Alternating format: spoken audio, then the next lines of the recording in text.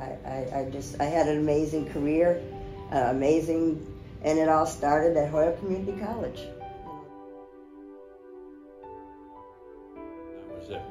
I didn't know why I was going to Holyoke Junior College, but thank God I did.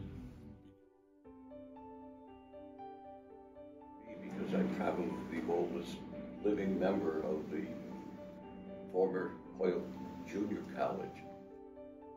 Wanting to, on record, record stories and experiences with people who are closest to the institution.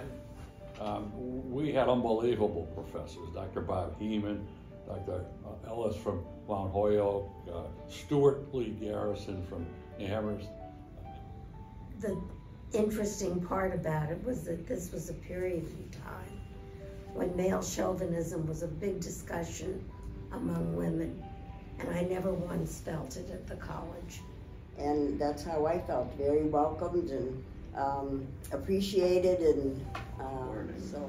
But that I was interrupted in serving in Korea. I went to the Korean War and came back, so it took me 5 years. For a 2-year college, I always brag about that. As an example of the military implication, really is critical to the history of, as I perceive, Holyoke Junior College. So now I'm entering Holyoke Junior College, you know, with that frame of mind.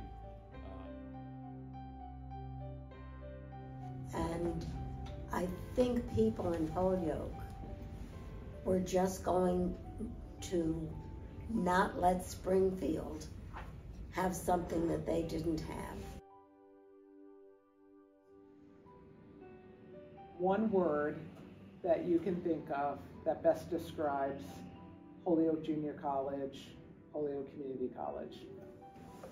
Welcoming, inclusive, but an inclusive welcoming, if I could use 2 words. I need 2 words too.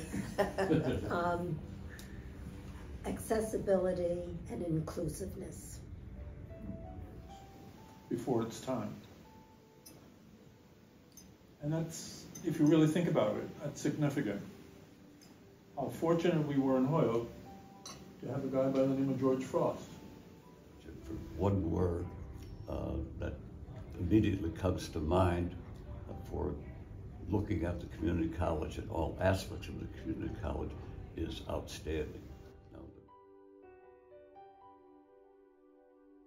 But I'm so grateful for your willingness to go down memory lane together and think about some of these early experiences, because those roots of HCC exist today.